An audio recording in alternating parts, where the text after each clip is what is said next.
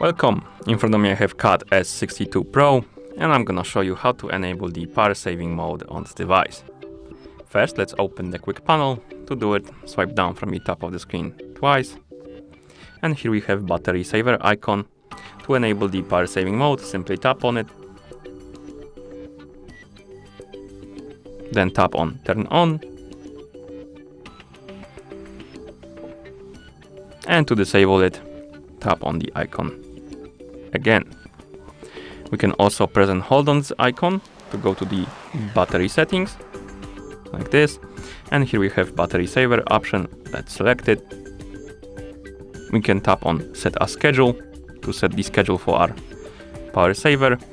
And right here select based on percentage.